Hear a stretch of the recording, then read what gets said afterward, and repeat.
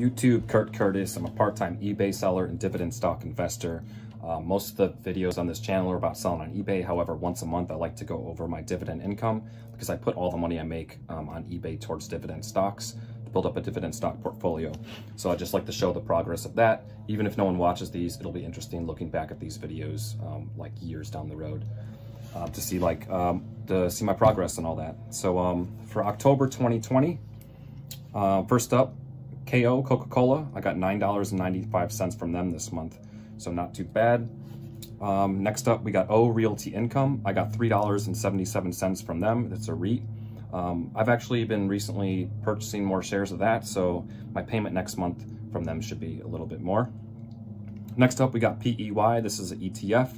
I got $4.27 from them this month. Next up, we got LTC Properties, another REIT. Got $4.30 from them.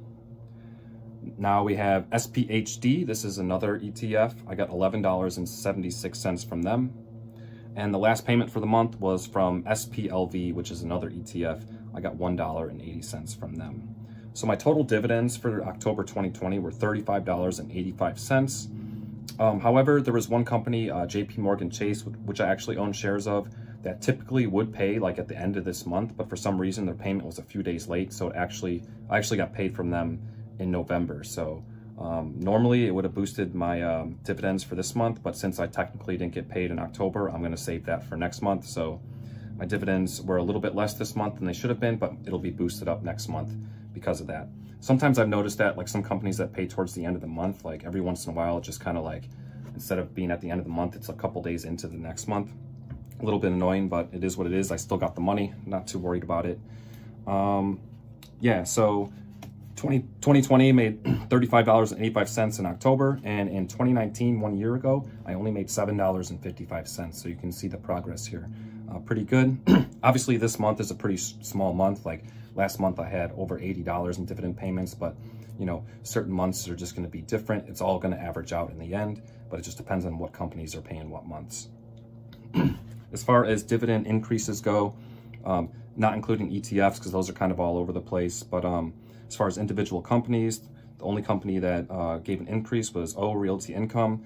This company typically increases their dividend every quarter. However, it's like a very small increase, like literally like less than a penny, like a fraction of a penny increase, but it's still a good sign that they do that. Most companies, if they even do increase their dividend, it's usually like once a year, but this company does it quarterly. So I will take any increase that I can get. It's like a free raise.